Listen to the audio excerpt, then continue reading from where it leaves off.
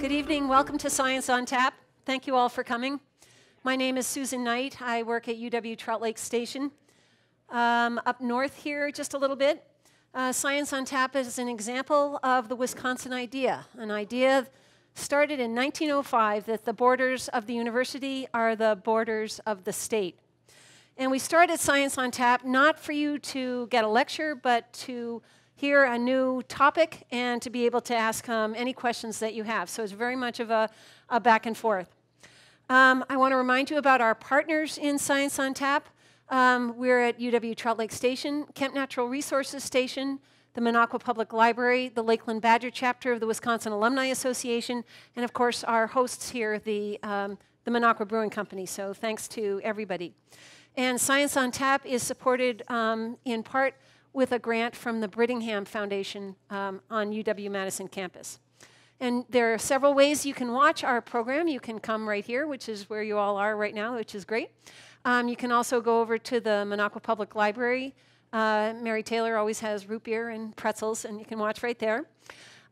We also have live streaming, so if any of you are away for the winter, you can still watch live. Just go to our website and click on Watch Live, and you can see us right there. And then you can watch later as well. We archive all of our entire programs, and then we also make about a 5 to 10 minute short version of each talk so that you can just get a little sampling, a little bit of the beginning part and then a little bit of the questions at the end. Our next Science on Tap will be October 4th, and our topic will be sports injuries, which is a very timely topic, and I'm sure will be interesting. Our speaker will be David Bell of the UW Department of Kinesiology. And our annual Science on Tap field trip is this Friday and is being led by our speaker tonight. I'm sorry, thank you. Saturday, what did I say? Doesn't matter what I said, just pretend I didn't say it. It's on Saturday, thank you. And we are leaving from the Campanile Center at 8 a.m. sharp, so please be there at 7:45. It is pretty much full. If anybody still wants to go, we might have a seat or two. So see me or see Hank after the program tonight. We do have just a couple of seats left. But again, please be there about 7:45, and we are leaving very promptly at 8. We've got a long day. So tonight we have The Future of Farming in Wisconsin with Dr. Paul Mitchell, Associate Professor in the Department of Agriculture and Applied Economics. Paul was born in Monona, Minnesota, but he grew up on a farm in northeastern Iowa along the Mississippi and upper Iowa rivers, not far from La Crosse. He considers himself a child of the driftless area. Paul graduated with, get this, a BA in history and from Iowa State, and then went on to get a master's in classics from UW-Madison. And so though he grew up on a farm, you can see from his history and his classics degrees that he wasn't quite ready for agriculture just then, but in his late 20s decided that he needed to do something useful. So he went and got a Ph.D. Not everybody thinks that's useful, but at any rate, he turned it into something. He got a Ph.D. in economics from Iowa State University. He's been on the faculty at UW-Madison since 2004, where he's professor and extension state specialist in the Department of Agricultural and Applied Economics at UW-Madison. He's also the director of the Renk Agribusiness Institute and co-director of the Nutrient and Pest Management Program. His own research concerns crop production and the trade-offs and synergies between agriculture and the environment. His research emphasizes pest management, that's insects, weeds, and pathogens, sustainability, and the economics of biotechnology. And like so many of our colleagues from Madison, Paul and his family often come up here into the Northwoods. They're campers and cross-country skiers, and they've visited the Northwoods many times with and without their kids, coming up in the fall for hiking and kayaking, or in the winter to cross-country ski out at Minocqua Winter Park. So he's an old hand up at the Minocqua area. Old hand. Not old. He's not old. Experienced. Nicely aged. So here's your trivia question. When Paul was an undergraduate at Iowa State University studying ancient history and philosophy and learning to read Greek and Latin, he was offered the opportunity to be an undergraduate research assistant in an aquatic ecology lab, of all things, studying agriculturally impacted streams and wetlands. Why did he quit his job at the library and take it? All right, three suggestions here. A, the chance to increase his wage all the way up to $6 an hour, which was a lot back then. B, to impress a young woman he was interested in who was a real granola environmentalist. Or C, because he was deeply interested in agriculture and the environment. B. I thought it was tricky. You saw right through it. Welcome, Dr. Paul Mitchell. Thank you, thank you.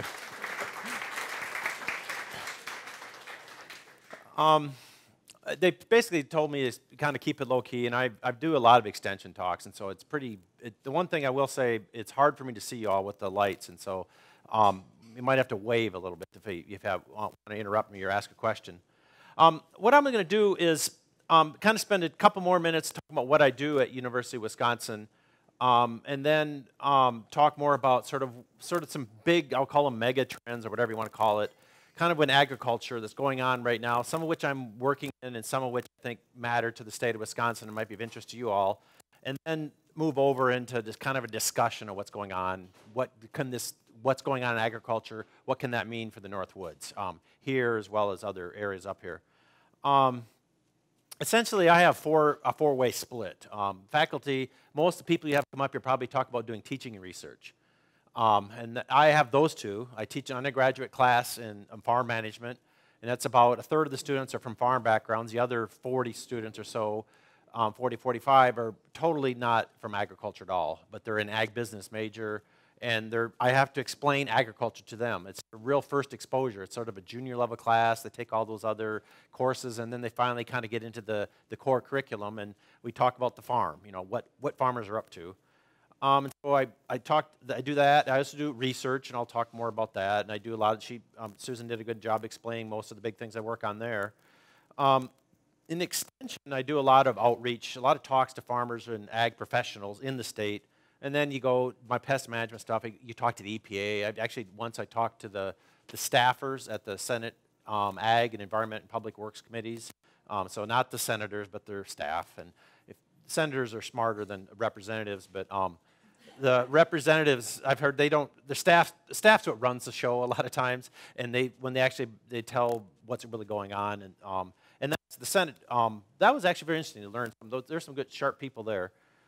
And then the last is I do a lot of administration, and that's the thing as a young person getting into these fields, you never realize, they always tell you someday your generation will run the world, and I had no idea that's what would happen, and it does. It's because everyone else retires and you're stuck doing the job. And so it was really hard. I do a lot of work. That's what I'm finding out. I sat down, putting stuff together. It's like, man, no wonder I'm busy. I got a lot to do. But the one thing I've been finding myself doing more and more in the last, say, 5 years is explaining agriculture to people from non-ag backgrounds. That's become a large part of just another thing I do. And I seem to get a lot more phone calls and people want to talk to do magazine or newspaper articles and stuff or radio things. And like I said, that started with my students in that class, and it's just grown from that. And I think I must be good at it because I get asked to do it more than I would expected. But it's also like I'm in a Department of Ag and Applied Economics, a bunch of ag economists. I'm the only one from a farm background. Everyone else is from an urban background or suburban. No, they're not from farms. And that's the same way in the College of Ag and Life Science. A lot of the faculty are not from agricultural backgrounds. But it's a two-way street.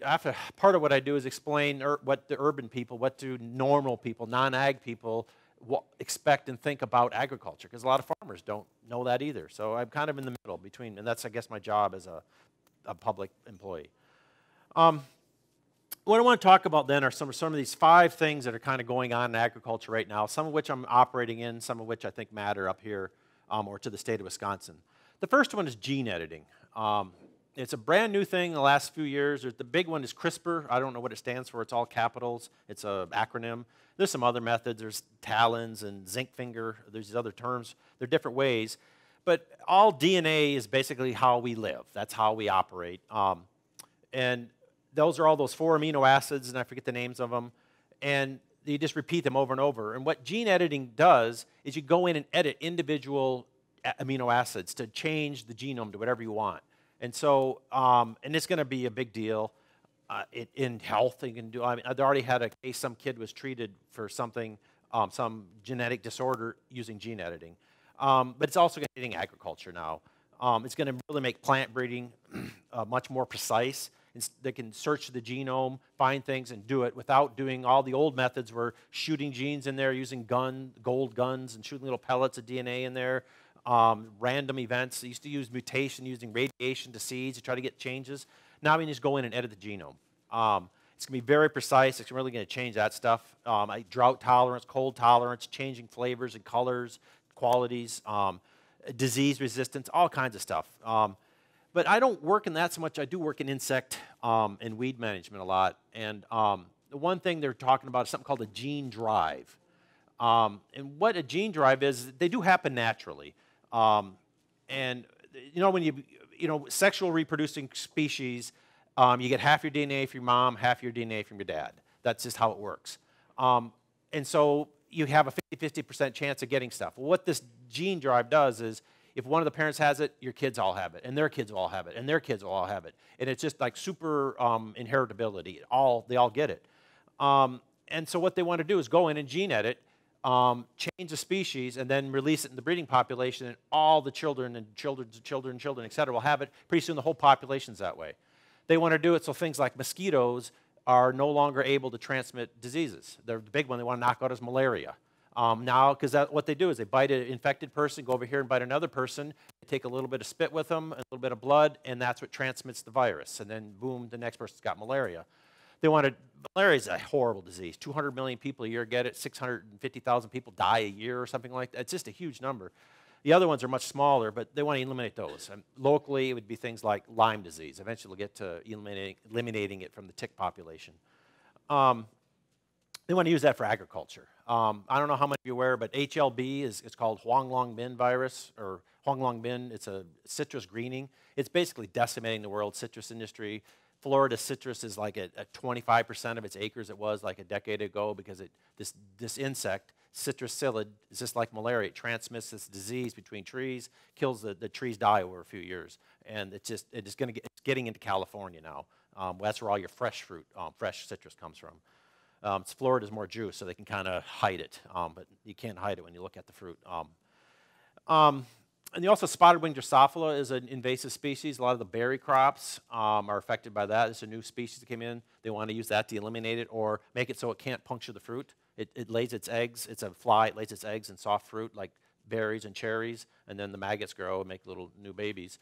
And the fruit, and well, nobody wants to eat fruit with maggots in it. And so it's kind of a big deal to those guys. So they spray a lot of insecticides. The same with the HLB. They spray a lot of insecticides. They want to do that for agriculture. That's coming. The other big one is something called RNA interference. When you DNA, they unzip it, and then RNA makes copies of things and then moves off and makes proteins and enzymes and all the stuff that keeps us alive. What they can do now is take a piece of RNA that will match in there. It'll match, and it's called RNA interference. And so when the piece of RNA would normally hook onto this spot in the DNA and get the copy, this other piece plops in there and matches it, and it doesn't let the other piece in. So now it shuts off. No longer can it make that enzyme. And the key is, because each species is different, has different DNA, you can make a piece of RNA interference molecule that will only affect one species. And they've just this summer in June, Monsanto got RNAi for corn rootworm, western corn rootworm, approved.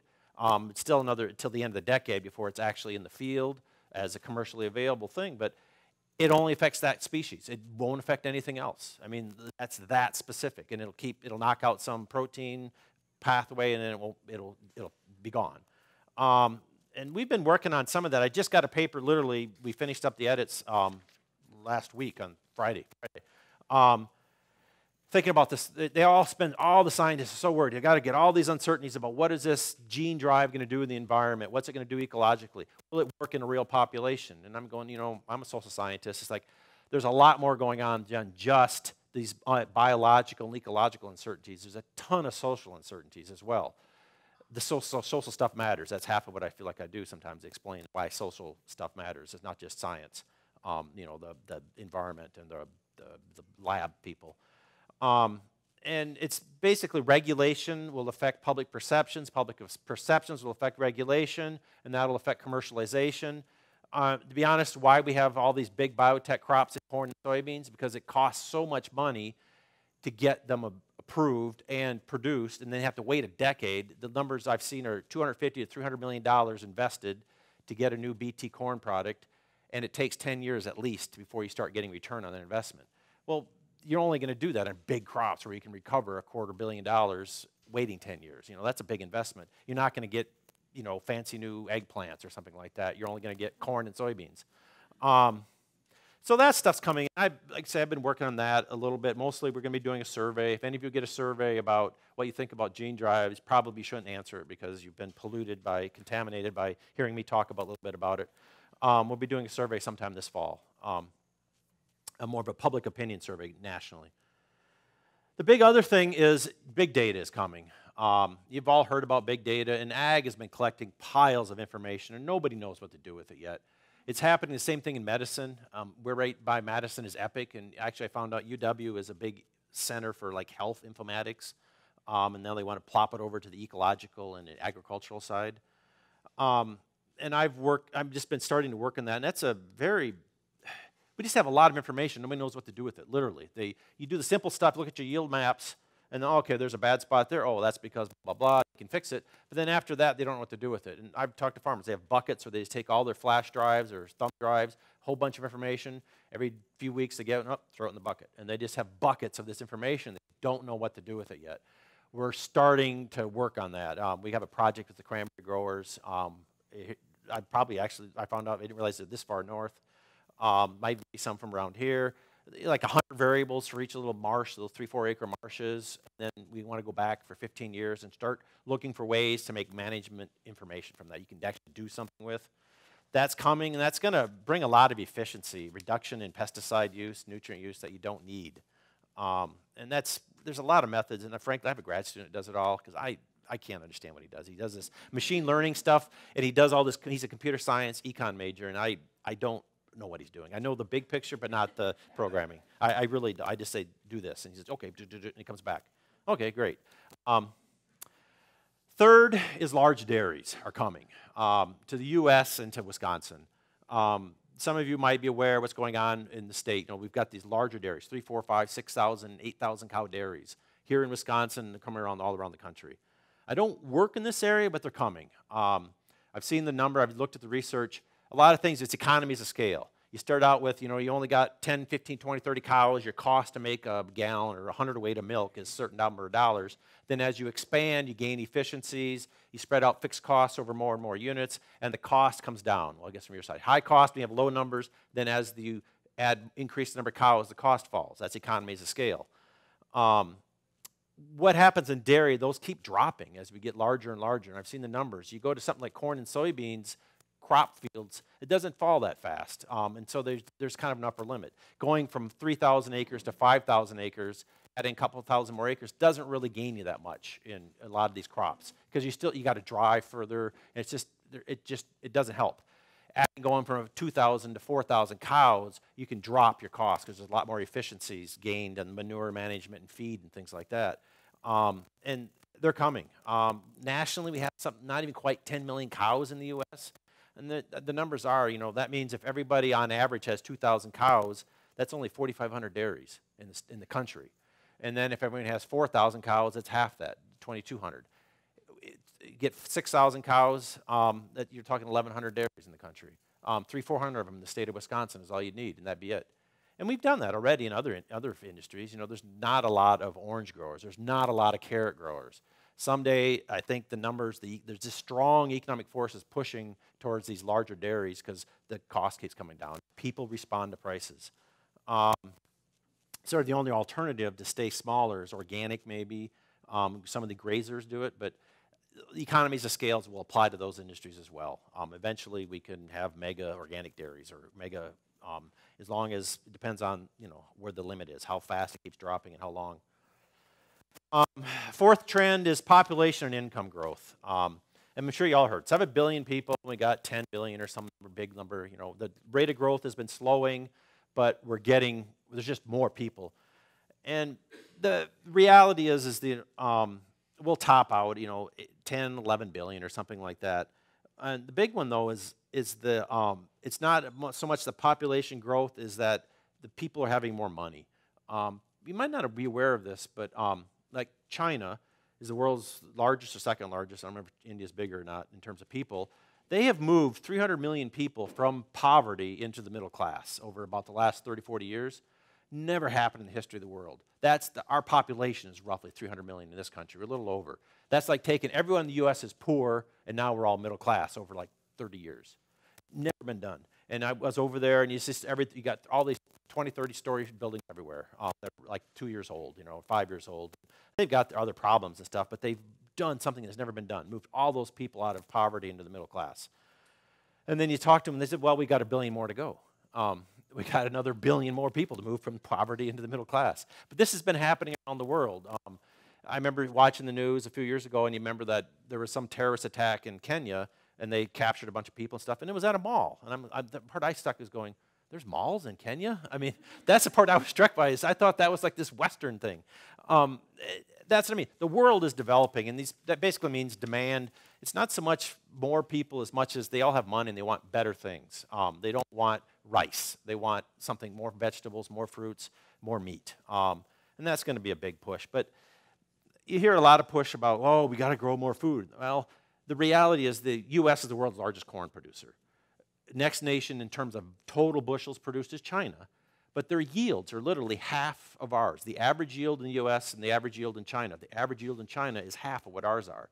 And where the growth and how we're going to feed all these people, it's going to be taking countries like China, Brazil, and Argentina and increasing their yields. Our yields are going to go up, but that's where the gains are to be made. There's a lot more benefit. Brazil and Argentina, they have lower yields, they'll grow their yields, but it's infrastructure. They don't have a way to haul it from the fields to get it to the market to shipped out or something like that. They got to get better railroads, better roads, better shipping port facilities and things like that.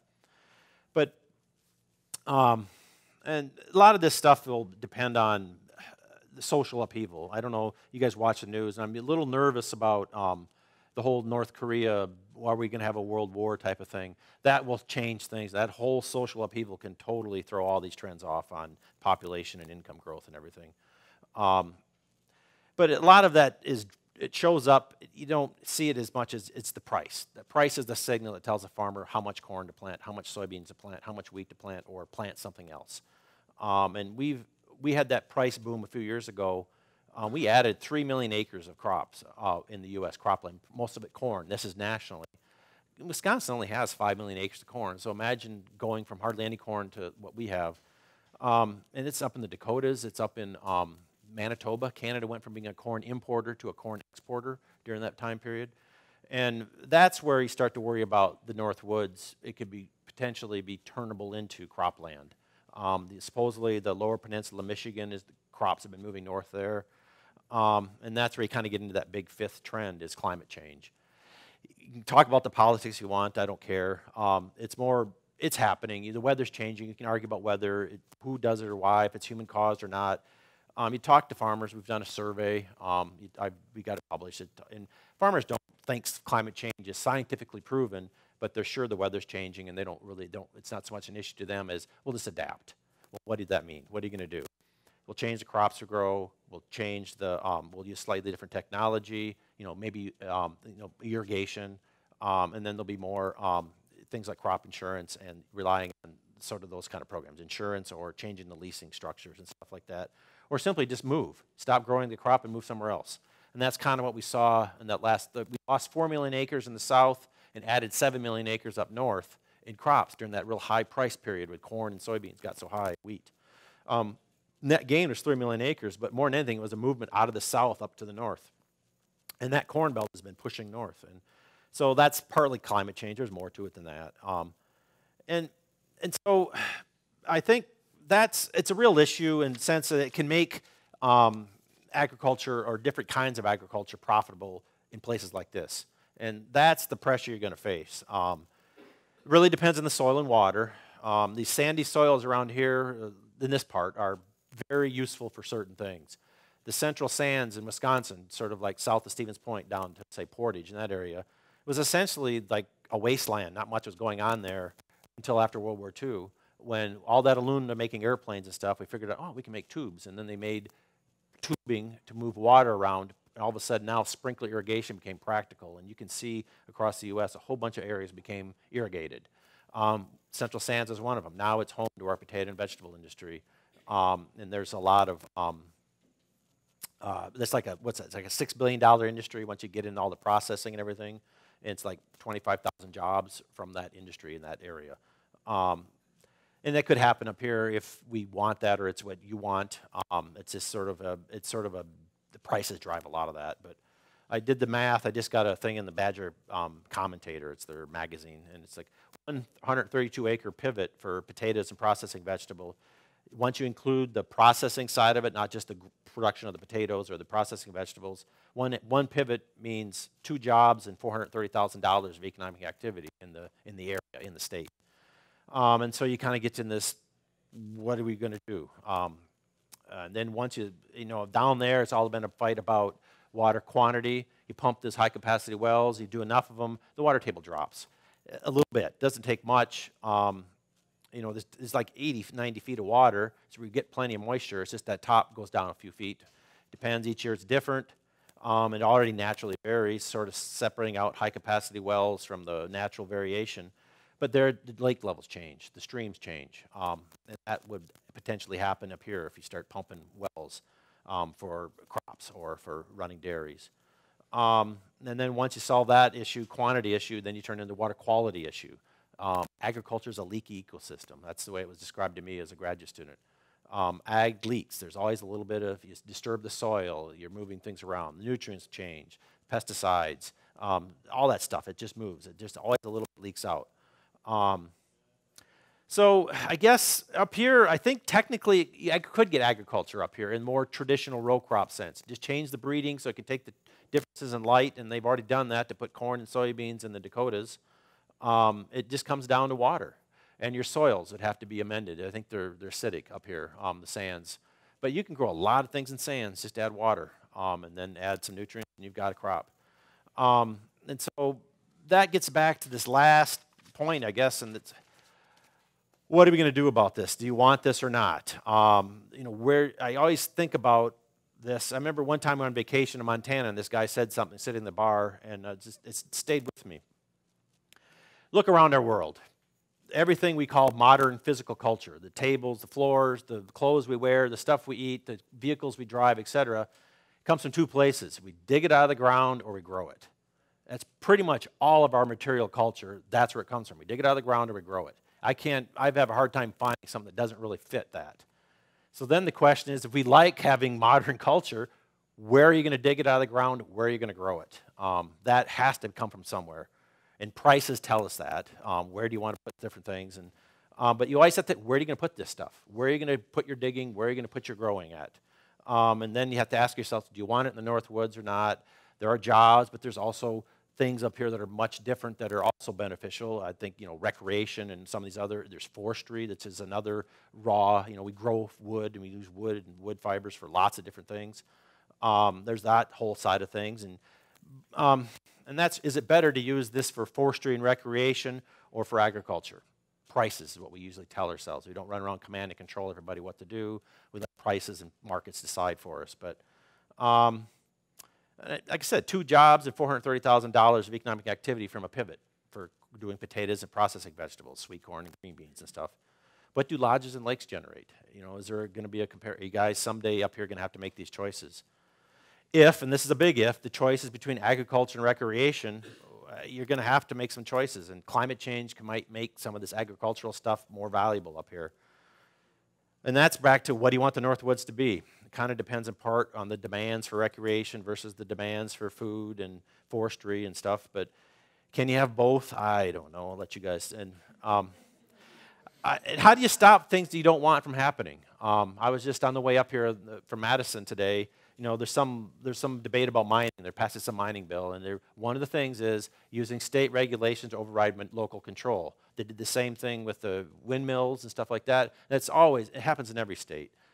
You don't want all the municipalities, each little government section, whatever it is, passing different rules, because companies, businesses, they hate that, because you cross one little political boundary from one township to the next, and now the rules are all different.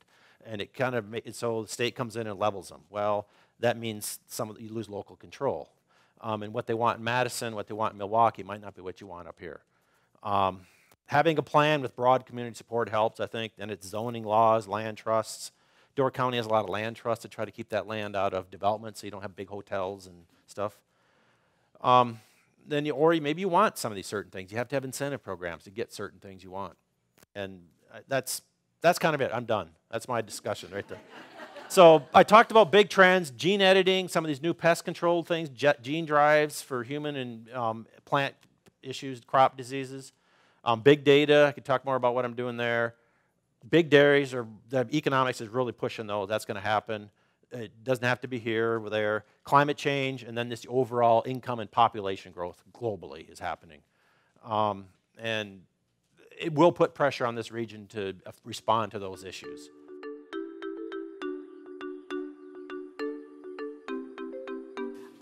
I don't know if it's changing the genes or so that the insects don't transmit certain things. Yeah. Is this going to cut the use of pesticides? Yeah, I guess you guys heard the question about how does these new methods change the use of insecticides. Go back to like citrus down in Florida or the spotted winged Drosophila up here at the berry growers and the cherry growers. They don't have any options, so they spray a lot of insecticides. That's their only way of dealing with that. Citrus was almost an organic system in terms of pesticides, because why we use citrus for cleaning and stuff, that oil, that smell, that actually is sort of that keeps insects away. That's kind of one of its things. Well, it doesn't work anymore. And so that's why citrus was pretty resistant to a lot of things. Now all of a sudden this insect is transmitting this disease, boom, you just got trees dying all over the place and people quitting and they're growing other things. And so there's been a lot of work on do GM crops how they affect insecticide use, herbicide use, and et cetera. And you sit around and argue about it, debate it, but it seems to be showing that there's a decline right now. People don't believe this, but there's an article in Science, or news part, Science is sort of like the big name journal in science. And basically where do you think some of the big insecticide users are right now? Developing nations. You think Africa's got really high use, in some parts of Asia. Europeans use a lot of insecticides. People don't believe it, but that's like, look, wow, the Netherlands, there's a lot of insecticides going on, and herbicides. It's not just insecticides. It's because they don't use GM crops. I mean, that's a fact of them. But GM crops can also bring in other problems that do then bring back the pesticides. Resistance happens. And so it's always the one-handed economist would be great. It depends. Yes, they do increase insecticide use. Yes, they do reduce insecticide use. Depends on the context. And in general, farmers like them because they move away from using insecticides to genetics to manage these problems. And this gene editing is so much more precise, and they think it'll be even more along that trend of using less or using safer ways of managing these insects. The farmers are excited about the options. And think about this way. What would you do? I mean, we went out this weekend on Monday. One of the reasons you use a lot of insecticides is it's just common sense. You go in the woods. You get up there, and we're sitting in the parking lot getting ready to go on this hike. Here come these people. They show up, and then what do? Let's put on repellent. They all spray themselves with repellent, and then off they go. And we're like, no, we're not going to do that. We'll see. It's been kind of dry. We'll be okay. And we walk. There was no bugs. I mean, there was a few buzzing, just buzz them away, and they're gone. But if you put on insecticides or spray yourself with repellent, how do you know you didn't need it? How do you know you wasted putting that repellent on? You have no way of knowing that unless you leave, or one of your members of the group decides, I'll volunteer to be the control and not put any on, and then see what happens. Or I'm not going to spray my arms, and we'll see what happens. That's a common human behavior. Farmers are no different. How do you know you wasted your money on an insecticide? You'd have to go leave some part of it without treatment. Well, who's going to do that when you've got some of these crops like cranberries and potatoes are worth thousands, a couple $1,000 more an acre? You don't want to risk it. and a lot of these insecticides are very cheap. And so I was like, well, let's just spray it on. I always call that the moron principle. Just put some more on. It's just, that's what we all do. That's a common human behavior. How do you, I mean, how much, you're supposed to I'm sure some of you have gardens and stuff, and you have plants for, ornamentals. You're supposed to measure how much of this stuff to put on. Well, how many glugs is that? That's enough. You don't measure how many of you actually measure how much when you make that compound? Just a couple glugs. Okay, that's strong enough. Let's go. It didn't seem to kill it. Well, I'll put a few more glugs in next time. And farmers are much more precise about it because they're losing money. They do measure it because it's glugs, or not. You can save yourself a few dollars an acre. It's worth it. But overall, I think it leads to less insecticide use, less pesticide use. That's my opinion. And I got some data to support it, but other people argue the other way and have some data to support it too. So. What are your thoughts on antibiotics? You talk about large dairy farming, and I think over the long haul, antibiotics with animals, et cetera, are going to eventually kill us all if we don't get on the program. What do you think about that? Yeah, that's a tough one. I'm guessing a lot of you have had kids, and you hate to go in and see your kid get sick, and so you tend to doctor up and ask them for the antibiotics. And I think early on in the world of antibiotics, we thought they would do everything, and they've done a lot.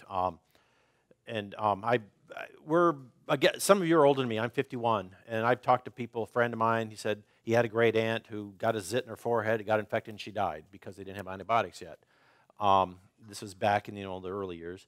The guy who won the Nobel Prize for what's his name now? I can't think of it.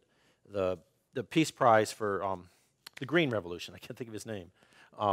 The wheat that doesn't tip over. What's that guy's name? He's famous. I can't think of it. What? I know. I'm getting used to it. Wait till I have my beer, and then it'll really be bad. Norman Borlaug. I knew it would come to me. Norman Borlaug won the Nobel Peace Prize for the Green Revolution. He's credited with saving 1 billion people's lives. He said he was an undergraduate at the University of Minnesota. He almost died in 1919 or something like that because he just had a cold, and it got worse and worse, and he got a bad infection. Antibiotics saved him. He said, antibiotics saved my life. And then we discovered they'd help animals do better as well. And so then it comes down to dollars and cents, and you think, well, I think what's going to happen, though, is we're going to have to get more focused on our uses of antibiotics because they're not a dime a dozen anymore. They seem to be, it's hard to find new ones. It's really what it boils down to. And so I think we're going to have to make some choices about that. And I have a feeling ag will lose out on giving antibiotics to cattle and to hogs as feed supplements. They'll still probably do it as a treatment for illnesses. But that's my thought, that we'll have to get more responsible use of antibiotics because we haven't found good, quick replacements for them. There's so many resistance out there now, different tuberculosis, staph infections, and stuff like that. Any other ones? Yeah, so if you do the genetic DNA modification there, do you expect that you're going to eliminate that insect, the tick or the mosquito? They can. They think they can. And then what is that going to do to... it didn't make any difference to lose the dinosaur, but you lose all the mosquitoes. I don't think, actually, they think they could eliminate mosquitoes and it wouldn't matter ecologically.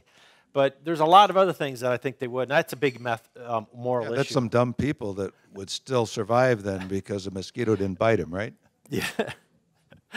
No, they are talking seriously about that. This conference I went to last March in North Carolina was that they had a bunch of philosophers, ethicists talking about these issues. And there are some technical issues. They're not sure they can actually do it. Theoretically they can, but let's get it out there and really get a sense of that. And that's what I'm talking about. That's one of the uncertainties. Then just because you can do something doesn't mean you should do it. These are real issues. And we talk about preventing extinctions, then we're going to go out and try to drive a species to extinction. It just seems like, so that's still up in the air whether we can do it, and I don't know if we should. I personally wouldn't mind if we lost mosquitoes, but there are a lot of other things I worry about. And they worry about it, will it jump to other species? Because, some of these species interbreed sometimes, and then there's things, bacteria move genes between different species, and all these other weird things happen. And so that's one of these big uncertainties about that. And that's a real problem. We don't know the answers yet.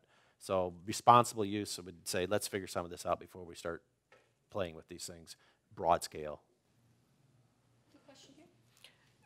We probably have some of the worst examples in the area. Well, only the large farms with concentrations. Kewanee County is, Yeah. you know, the one that comes to mind, I'm sure, for everyone, which everybody, or most people know has a different ecological, you know, environment or whatever with the limestone. There's one, a pig farm proposed for Bayfield area. And so I think, you know, we all shudder, or many of us shudder at the prospect of that. Are there some scientific advances coming in terms of handling the waste and the, you know, the runoff, the problems that result from that? No, that's a great question. And I grew up on a hog farm. We did have hogs. And hearing about that person, they had that weird disease hitting the hogs, and they said, oh, I'll just move to Lake or Lake Superior in Ashland County or wherever, Bayfield. I'm like going, whoa, wait, that sounds like a bad idea. One of the reasons Lake Superior is so clean is there's not a lot of people and there's not much agriculture around it. You know, that's why it's the way it is. I don't think right now we haven't solved those problems. That's why I was talking about agriculture being a leaky system. Corn is actually one of the crops that is the least leaky in terms of like nitrogen. We do a much better job of putting fertilizer on it the right way, and corn is adapted and it does a really good job of capturing it. But it still loses 30–40% easily. And that's a good one. You go with things like, you pick your other crops, your broccolis and your apples and stuff like that. They don't capture that stuff. They call it nutrient use deficiencies. They're not there. And a lot of those crops use about as much fertilizer as corn. One reason broccoli looks so good, one reason apples look so nice is they fertilize them. And you know, I've done the math. They usually talk about in square footage. You have to convert it up to a level, and they're putting on 100 pounds an acre. Well, that's kind of what we put on corn, a little bit more maybe. And some other crops use more. And frankly, we don't have a way to farm without it leaking some. And that's why I think you get back to zoning. Where are we going to get the food we eat? We got to put it somewhere. Where are we going to dig it out of the ground? Where are we going to grow the stuff we want? And maybe this stuff will come, but it's one of those hard problems that's really hard to solve. And so we could spend billions of dollars and still not solve it. I mean, we've been dropping millions of dollars trying to solve that citrus greening problem. We haven't really got anything. And we've been working on nitrogen and phosphorus for years, and we've improved, but we're still not there. That's what I'd say. So that's why I think certain areas are much better for having those kind of agriculture than others. Central Iowa, that beautiful black prairies, it's going to have corn and soybeans there for a long time. Whether you want it in other places, I'm not sure we do yet. Prices will matter, and that's what will drive that, and it's a world market. And so when the price of corn hits $12, $15 a bushel, we might see corn up here because it's like, oh, I can grow corn. It's worth so much. Why shouldn't I? But back to your original question, we haven't come up with anything yet to fix it. We've improved, but we haven't fixed it. That's what I'd say. We have a question online. Oh, I just lost it. Hang on. Yes, a question came online. Can you talk about growing crops in the Netherlands? Do you know? Yeah, there's a couple things they do. One, they're a big potato producer. We grow potatoes. They're also a big hog producer. Netherlands is. They're Europe's hog farm, if you will. And they, push the water away, and they got a lot of sand. That rivers beds and the ocean floor is sandy, and so you can do a lot of stuff there. They have a lot of environmental regulations, but they still have. It's not perfect. It's still a leaky ecosystem, and it still smells like pig poop there sometimes. I went to this one university. It's called Wageningen. I can't ever say it right. It looks like Wageningen. I don't know how to say it right. But it's sort of their version of Iowa State, a big ag university in the middle of, outside of Amsterdam. And I remember we're doing our conference talking, and like, man, you can smell the hog manure. And this because they are Europe's hog farm, basically. And so they've been doing a lot of genetic stuff there. They also do a lot of tulips. They do a lot of root crops because that's what these sands are good for. You can do these root crops. That's why around here, the central sands, we could grow a lot of nice root crops around here. If you add water and some nutrients, you'll get a lot of great root vegetables, beets and carrots and potatoes. Do you want them? And then the prices sort of tell us as a society, yes, this is worth doing, or no, that's not worth doing. We don't have a command and control where the dictator tells you everybody what to do. We use prices. So that's what I know. Unless they have something more specific, that's about all I know about the Netherlands. They do a lot of dairy as well. A question right here in front. Will some of the trends you mentioned, such as genetic modification or big data, affect the timber industry up here? Big data, they fly over things all the time and take pictures. We get down, and that's hitting the conservation world and the, we'll call it, I don't know what to call it. Forestry would be part of it. I mean, forestry is kind of farming the forest, I guess, is the way to think of it. That there's other uses you put while it's growing trees. You can think of it that way. And they just have a new master's program in UW. It's something like Earth observation and something, I can't remember what it's basically applying informatics things to forestry and other fields. So yes, it will. And we'll know more about what's where and where things are moving to and the health of things by learning. They use a lot of that multispectral imaging. It's not just satellites. You can go to drones. Farm machinery has on the equipment as well. You put it on the pivots. So it's all the way up from space, all the way down just a couple feet above the crop, or in this case, a few feet above the forest. We can put sensors out there all over the place now. And so it's back to that same problem is we have a ton of data. What do we do with it? And then you're back to this question of what are my goals? Then how do I use this information to achieve those goals? And so, yes, it will impact it, but we still are working out the methods. Everybody is. So I have something more specific? Or no, but that's the big data. Genetics is harder in the sense that trees take so long to live. It's just, I felt so hard. My first job out of grad school was at Texas A&M, and I met the pecan breeder. I'm like, wow, what a crappy job. You work for years just to get you cross all these trees and stuff. You got a new tree, but you think you got it. You have a whole bunch of them. You got to wait like 5 years just to get a few pecans to see if they're any good, and then even more to see how well the tree lives. Trees are so slow. It's just like insects are great because they just roll over real quickly. You get new generations. Trees, you just got to be patient. What's that? Nobody plants an acorn for themselves. They plant it for the next generation because you're never going to enjoy the oak tree you plant. It's just going to take a long time to get big. So that's my opinion there. A question right back here. Vilas and Oneida County have big state forests and national forests. And that's very compatible with this being a vacation or retirement area. So many of us live either on lakes or in the trees, in the forests. Yep. Now, this trade-off on converting some of those lands into growing crops, will that inevitably happen because the land is more valuable to grow other kinds of crops? Is that a trend that will happen, or will that? Yes and no, in the sense of, to me, let's say you just love these woods the way they are and you don't want things to change up here, then you want China to get better at growing corn. You want Brazil to get better at growing corn. You got to put it somewhere, let them have it. And they're so behind. If we can get those developing nations to do a better job, it puts less pressure on our land. And then just getting our farmers to get more yield. You see there's a yield trend. Every year cows get more productive. Every year corn gets more productive. Part of it's management, part of it's genetics. There's a lot of new technologies and stuff. That means that keeps the price low. And that means you don't need to plow up the northern prairies of Canada to put in corn and soybeans because you don't need to. There's no money to be made. That's always come back to what does it do to the price. And so that's really, is recreation demand, forestry demand so valuable that it can outcompete the corn and soybeans dairy farms? If yes, then you're going to see trees. If no, then it's going to be hard to justify keeping it in there. And that's kind of what happened. They first mowed down the Northwoods and cut all the trees down and tried to do dairy farming because it didn't work. Because the prices are right. God, those cheese are so cheap. Just cut them down. And, oh, yeah, sell to these people and we'll let them put dairies there. It just didn't work.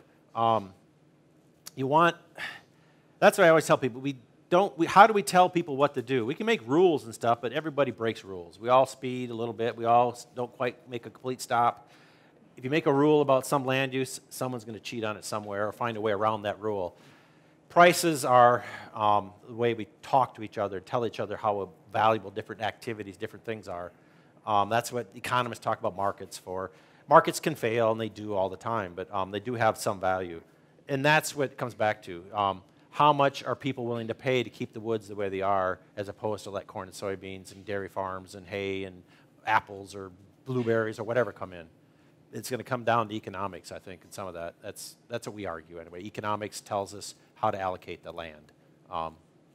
So that's my thoughts. I don't know if you have a response or further question. Or. Question. I've always heard that the growing season is defined by the time from between the last frost in the spring and the first frost in the fall, and that period is pretty short up here and limits economical agriculture. To what extent is that true, and is that changing? Is that increasing that period because of climate change? Yeah, basically the last frost is coming a little earlier. It's basically the growing season is getting a little bit longer in the spring. You get in a little earlier in the spring and get out a little later in the fall.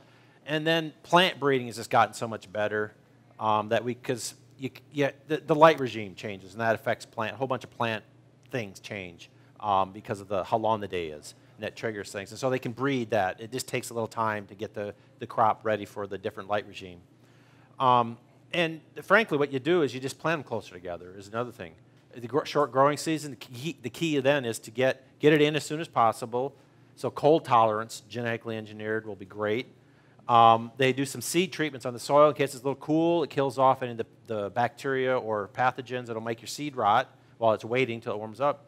And then planting it close together so as fast as possible you get canopy closure and capture all the sunlight. That's what we do up north. You go further south and they plant the plants further apart because you're not in such a big rush because seed's expensive. So we can deal with that. And this season, you can see the data has gotten a little longer. And so that means we can get certain crops through faster. They can make it work. But the corn is they call it 90-day corn, 100-day corn, 105-day corn. It's how many days it takes to be for maturity. And as you go north, you just plant shorter-day corn. And they breed that. And that's when they go to Canada, Manitoba, they've got corn. They can grow that light regime. So if they can grow it up there, we can grow it down here. It comes down to the heat and the other stuff. The light is part of it. So we could if we wanted to. That's what I'm saying. A question back here. Going back to corn, I'm wondering if you know how much of the expansion in corn was due to the move towards corn ethanol and fuel supplementation. And if that's the case, how do we prepare communities in the state of Wisconsin if those subsidies are pulled back and the price of corn drops and it's no longer economically viable in some of the marginal areas that it's presently being done in? Yeah, that's a good question. I get that one a lot. First off, I think it's a large chunk. I forget the number. I should have looked before I came up and I forgot to. The biggest use is still livestock, not fuel. Because when they take the fuel, they make like 1.8 gallons per bushel or something. Oh, no, it's 2.6 gallons per bushel of corn. Then there's a whole bunch of leftovers, distiller grains they feed the cows anyway, or to animals.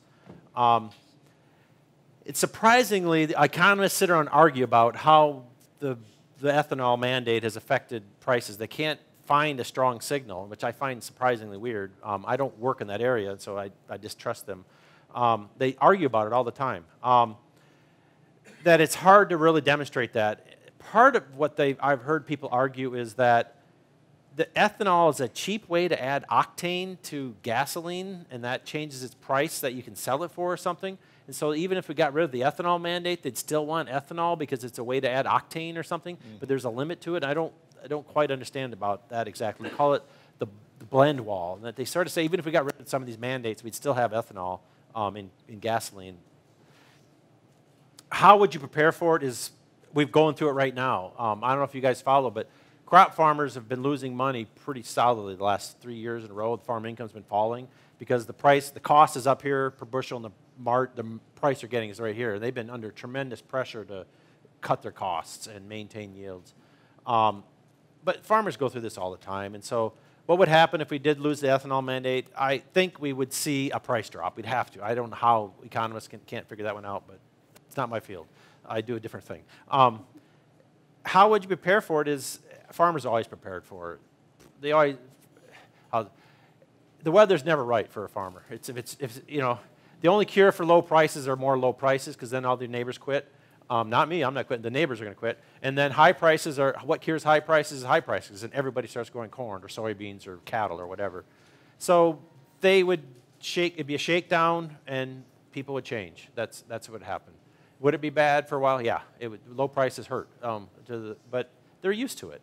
They know prices. You know, if the price is good today, they think, well, it'll be bad next year. They're the perennial optimist and perennial pessimist at the same time. I don't know how they do it, but. Question here. 2 questions. What do we do about the not in my backyard theory? Okay. And the second question would be, if we get rid of all the mosquitoes, what else do we lose out there? Yeah, that's a good question. Not in my backyard, NIMBY. That's everyone, we all kind of sat down, yeah, I think he's got it right there. We dig it or grow it. But not in my backyard, damn it. That's human nature, and how are you going to solve human nature? We're not. And that's institutions and history play a lot, culture plays a lot. That's why Iowa has got all that corn and soybeans, because that land is really good. But I've been down there, and I don't want to live in central Iowa. It's much nicer in Wisconsin. Just a lot of big corn and soybean fields everywhere with little fence rows once in a while. And then they dam up a little stream and call it a lake and make it a state park. That's their vision. No offense if you're from Iowa, that's what I saw when I was there. I'm from Iowa. So that is, there's a couple things I see. There's a lot of human problems, health and ecological, environmental, just social problems are really kind of tie back to that not in my backyard. Pick your favorite one. I understand we need that, but I don't want it next to me. The other one would be sort of, there's a lot of things where you get the benefit now, but pay the cost later. I can enjoy this beer, but you know, if you do too much of it, wow, I've gained a lot of weight. You know, but I don't pay. That's off in the future. I don't care. The same thing now is there's a lot. So that's a lot of problems there. We overdo things because we don't pay the cost till later. Same thing is there's a lot of things we do where we are supposed to pay the cost now and enjoy the benefit later. Those are really tough sells. And the other one that's a tough sell is, I understand we need to do something with these immigrants. We need to do something with these cows. Got to put them somewhere. Just don't put them by me, please. Or pick your favorite immigrants, the people from some other ethnic group, people from a different religion, cows, a bunch of stinky pigs. We don't want those things by us, but we understand, yeah, we need cows. Yeah, immigrants, yeah, other people are fine. Just don't put them in my school. Don't put them in my backyard. We're all a little bit xenophobic, I think, of strangeness. We're all like, you know, I don't want cows in my backyard. I don't want pigs next door. I don't want a big windmill next to me. I understand we need renewable energy. I just don't want the windmill in my backyard. There's no answer to those. That's what politics is all about, and that's kind of why I think politics is so ugly, because sometimes there's never a winner. Somebody just has to make a decision that there's no obvious answer. It's going to go in somebody's backyard, damn it, and it's going to be usually someone who doesn't have political power. So that's my thoughts. We'll never solve that problem. It's going to be around forever. And I forget the other one already. Mosquitoes. I heard ecologists tell me we could lose mosquitoes and it'd be okay. I still find it hard to believe because they've been around for so long, and you'd think so many species would be adapted to their presence. So I'd like to ask more ecologists that question more formally in a broad perspective to see if we could really get rid of all mosquitoes. Because it'd be nice, but B, my guess is something else would fill its place anyway. We'd get gnats or something else. I don't know. The ticks would get worse. So I find it hard to believe we could get rid of mosquitoes and not have some ecological effect. But I've supposedly heard that they won't. But another question back here. I was just wondering, what are your thoughts about crop rotation and some of the no-till farming? Yeah, no-till really came on as a way basically it saves energy, and so it works in some places, in other places it doesn't work. It has to do a lot of times with how heavy the soil is and stuff, and we've kind of flattened out. We haven't really had a big change in no-till. It's about 1/3 of the acres, I remember, and we've been losing some of it because of herbicide-resistant weeds. Basically, you go back to a lot of stuff we can do about using rotations and things like that, a lot of cultural controls, but in the end, you know, sure, you killed 80% of the weeds using some of these cultural methods. There's still 20% running around. That could totally knock out your yield. So what are you're stuck with two hammers, tillage or herbicides. That's pretty much, everything else can help, but it doesn't solve the problem, it only helps. So no-till means you've got to use more herbicides. And then these herbicide-resistant weeds, we've moved back.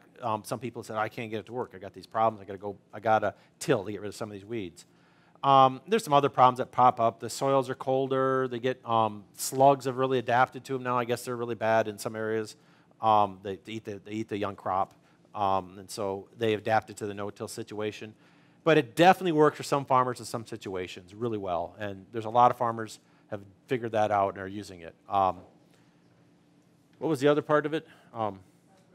Crop rotation. Yeah, and that's back to rotation. Economics drives a lot of that. I remember talking early when I first got here in '04, meeting some of the potato farmers. They talked about, yeah, we grow sweet corn, yeah, we grow green beans, but really we make our money on the potato year in the rotation. The other 2 years are just holes in the rotation because we can't plant potato after potato because you get all this disease pressure and stuff.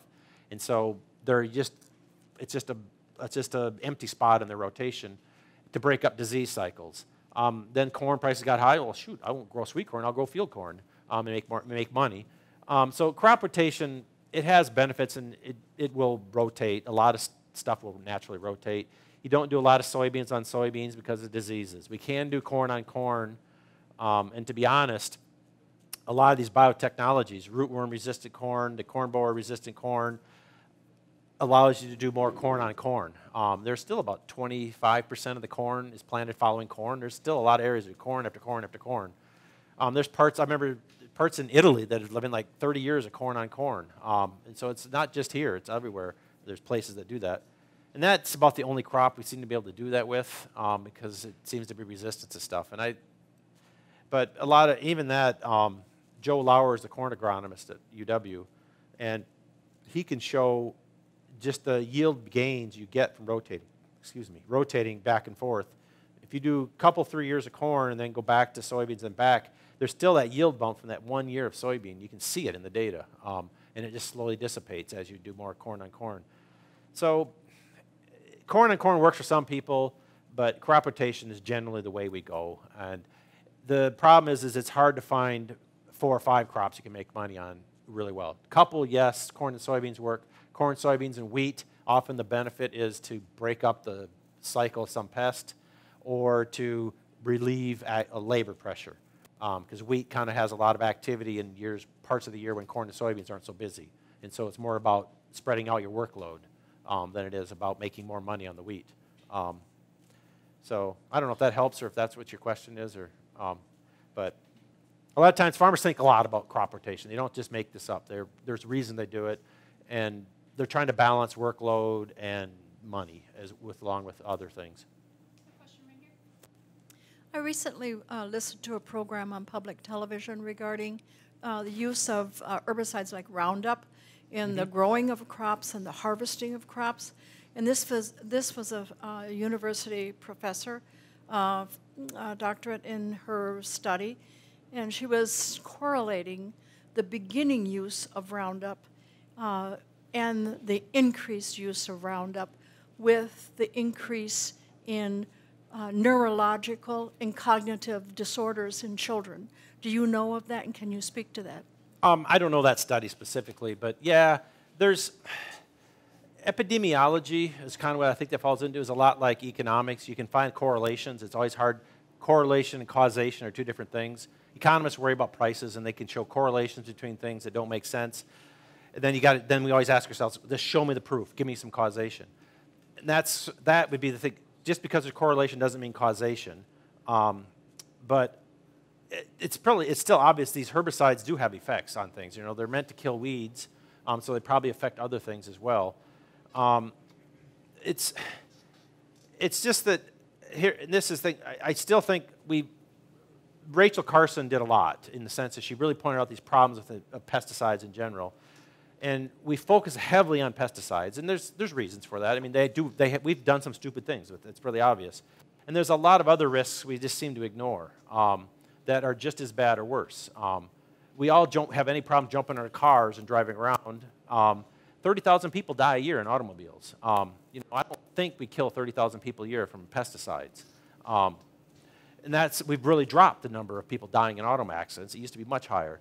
Other risks on our food, there's tons of them. The little molds and stuff like that, the little black spots on fruits and potato black spots are actually toxic. You know, the sunshine, we do put on sunscreen, but we don't all stay inside and hide because there's a risk of that. So and there's a lot of these things that have risks, and balancing those risks against the benefits is what the EPA is supposed to do. And I always think the EPA is kind of stuck in a hard place because everybody seems to hate them, which I guess that means they're doing the right thing at that point, because that's kind of their job. I think the way to describe the EPA is their job is to not get sued. Because if they're too stringent, they get sued. If they're too lax, they get sued. They have to be right in that sweet spot where they haven't done enough screw-ups so that they can get sued. And so that's where you kind of get back to this one study. Maybe it's a bigger meta-analysis about the impacts of pesticides. And we worry a lot about pesticides more than we worry about other equal risks, I think. Show me, can you really make a strong case that you could use it as evidence to the EPA to make a regulatory decision on? Then the EPA can make an action with it, because then they can't be sued. That's really what it boils down to. If it is really a problem and you can demonstrate it enough that they can make a regulatory decision, then we could make a change. That's my feeling right there. Otherwise, there's a lot of stuff we talk about at the universities that it isn't necessarily, it might be true, but it might not be relevant or actionable. Just because something's true and maybe even relevant, can you act on it? And it's kind of back to the same thing. You know, people misbehave, but then it comes down to, can you prove it in court? Sometimes you know they've done something wrong, but you can't prove it in court too. That's kind of what that's pesticide regulation, and to me, in a nutshell. Yes, they have effects. Other things have effects that are probably just as bad or worse. We don't worry about those. We worry about pesticides. But in the end, we can worry about a lot of things, but we have to make rules about how we're going to worry about them as a society. We call that the EPA, making pesticide regulations. But there's other things we don't regulate that are probably just as bad or worse. You know, the food, there's a lot of the pathogens, the molds and fungi in food. It can actually be pretty bad, but we don't worry about those so much, is what I've been told by food scientists. But again, maybe they're full of crap too, I don't know, or it's just one study, you know? I mean, you guys seen the health stuff. Oh, you're supposed to do this. No, 6 years later, no, you're supposed to do that. And we tend to be herd animals that chase the thing, whatever the thing is, you know, the newest fad. And that's the EPA and pesticide stuff in general. It seems to we're always looking for a problem with pesticides, and that's, I think, due to Rachel Carson's impact. And sometimes I think we could find other things that probably have more benefit, worse risks. Not saying pesticides don't have risks, it's that there might be other risks that we're missing because we're so focused on one thing.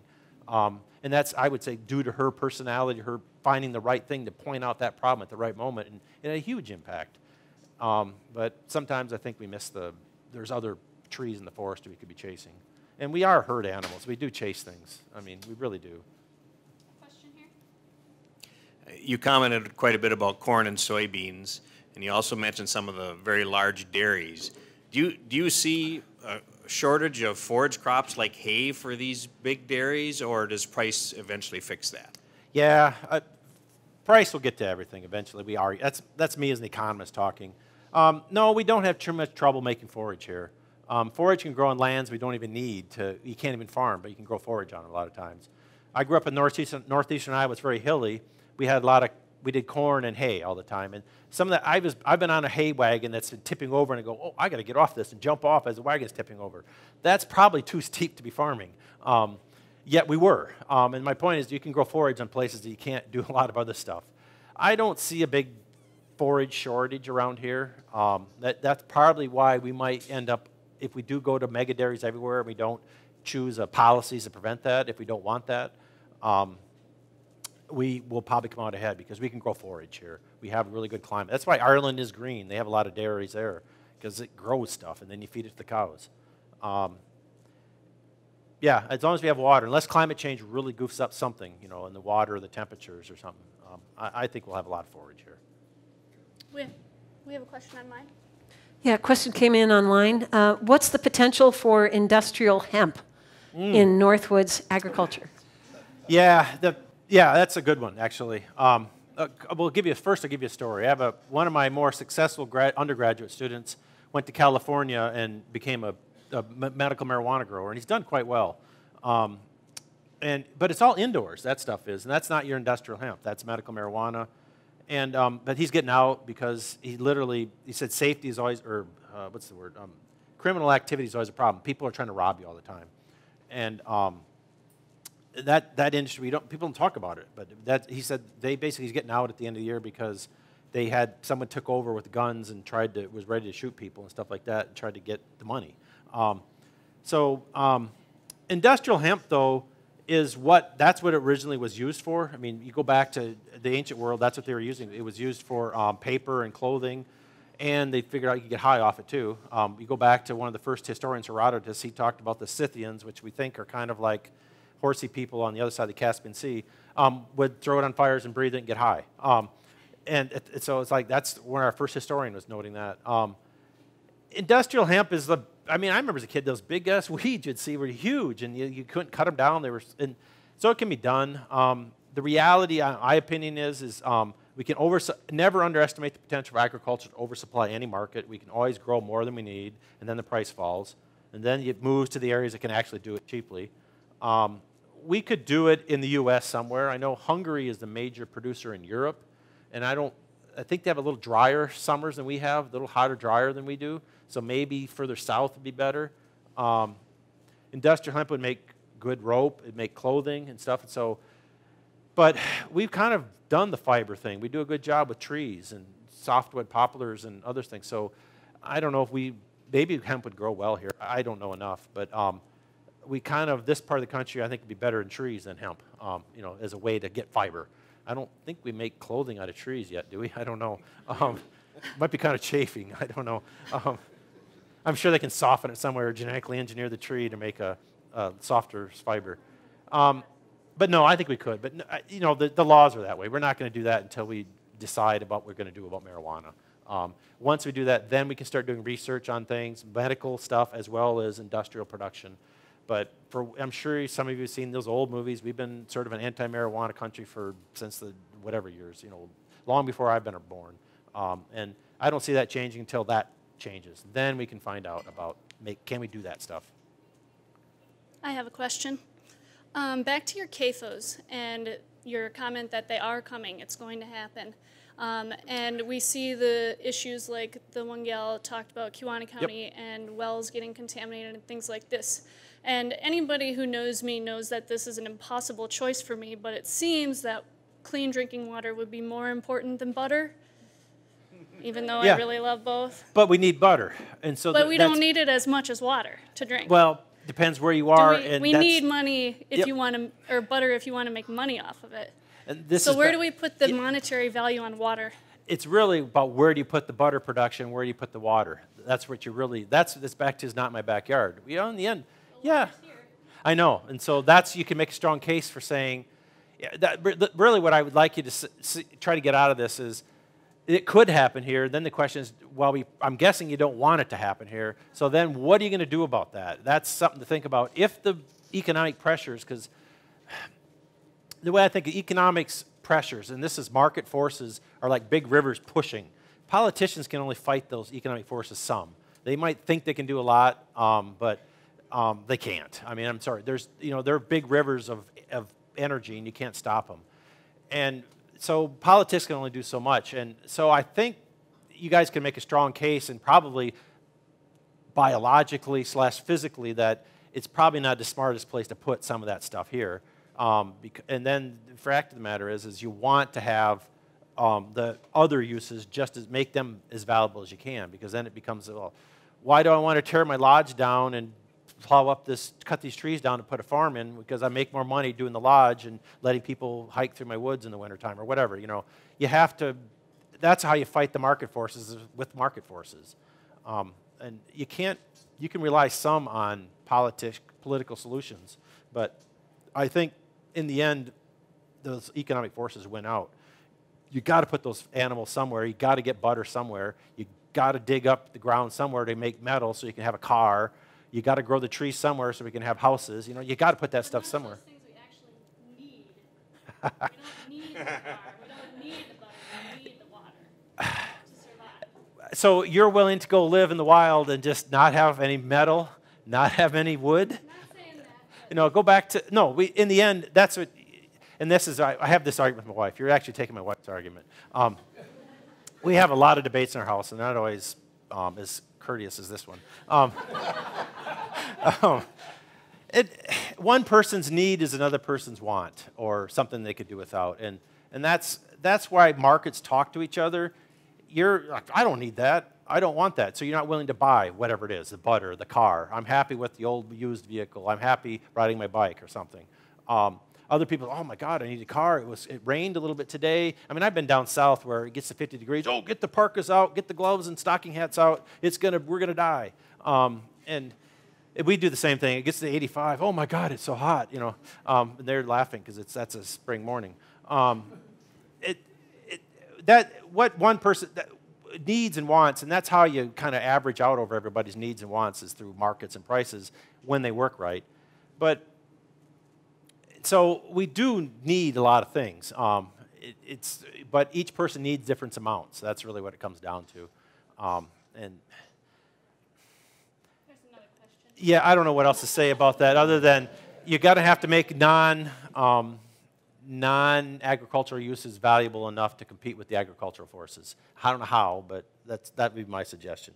So do you think the large mega dairy farms are going to drive all the smaller ones out of business, other than a few niche ones? It doesn't drive them out of business, is that they decide to quit because they can't live with those prices. That's what it is. In the sense of the big farms can produce milk at a lower price, and so I'll make up a number here. Milk sells, make up a number, $18 a hundredweight. Well, if it costs you $20 a hundredweight, after a while you can say, you know, I'm not going to sell milk anymore at 18. I'm going to quit. Whereas the other guy can raise it for $17 a hundredweight. He says, yeah, I'll keep doing it. The smaller guy is going to finally get frustrated with, and they don't lose money when these numbers we quote are often what we include opportunity costs. I always think of it's working really hard, up there every morning, getting your cow's milk, doing all this work, 60 hours a week, always married to the cows to make $30,000 a year. Well, shoot, I could work 40 hours a week in town and make 45. You know, I'm done doing cows. I'm going to go take the job in town. That's how it happens. They don't drive them out as much as they're willing to survive at those lower prices. They can operate at those prices and earn normal rates of return, where the smaller operators finally get tired of earning below average rates of return. They could make more money doing other things, and so they kind of start to feel like, I'm sick of working this hard and making that little bit of money. I'm going to go do something else. That's what I mean by strong economic forces. And I always tell the students, markets are brutal. That's how they work.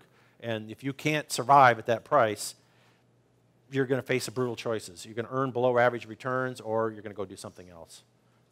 That's what markets do to people. I can see that one.